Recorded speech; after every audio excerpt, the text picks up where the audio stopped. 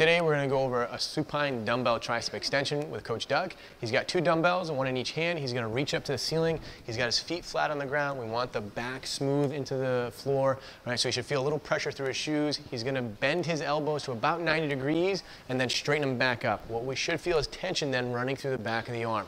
We don't want the elbows moving forward and backward during this. We're trying to keep them in a fixed position, right? And the hands stay neutral the whole time.